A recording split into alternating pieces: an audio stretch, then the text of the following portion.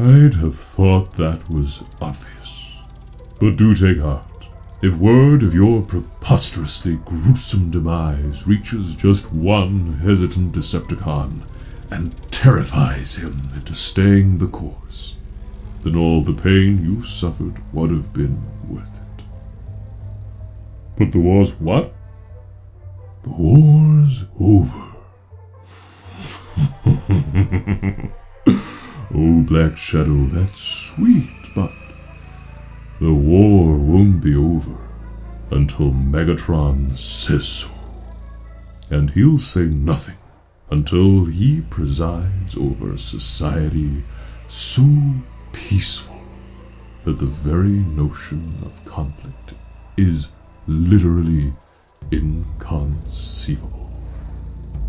As he writes in Towards Peace, my weapon is my burden, a reminder of the path I was forced to take.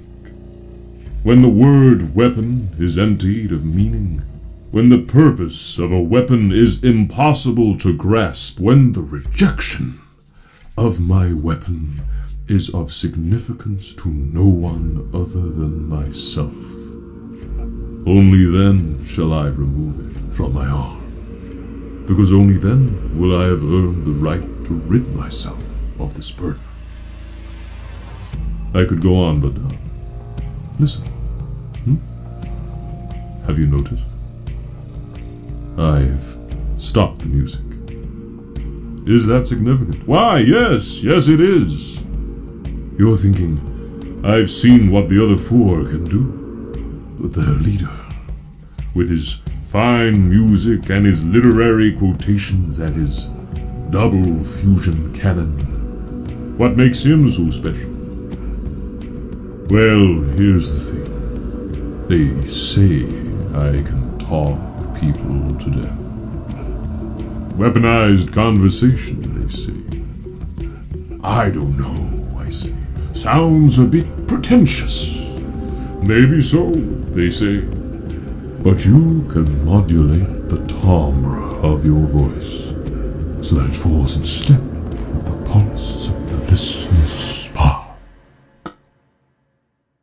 Well, I say, there is that.